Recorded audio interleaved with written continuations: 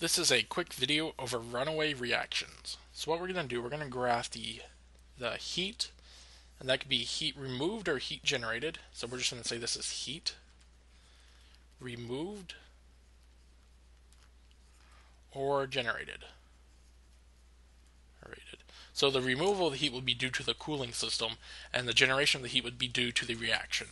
And we're going to graph this versus temp. So as temperature increases for a system, the reaction can proceed actually faster, so the reaction rate increases. So if you increase reaction rate, you increase the heat of the generation of heat. So a reaction rate, line would look something like this.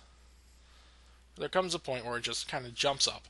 So this is the generation of heat from a reaction. So generation of heat. Now for a coolant line, assuming that you have a constant supply of water just running through at a uniform rate, if you increase the temperature of the system, you increase the amount of heat that that coolant system can remove. So this would be the coolant, or the heat removed.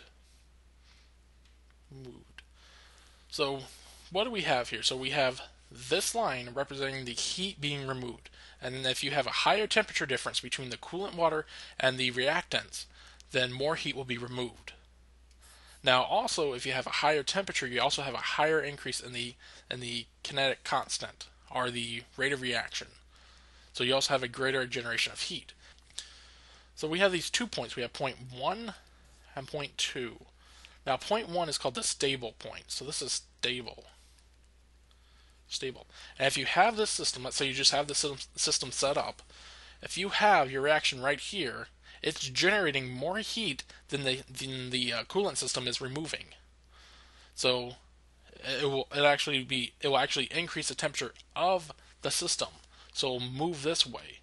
And there'll come a point where it just hits this point where if we go right here, if the system wants to try to move forward again, well, now more heat is being removed than generated, so it will go back down this way. So that's why it's stable. It will always kind of bounce around this area. If the reaction starts going off, then more heat will be removed and it will go back to this one point. Now this point is the unstable point.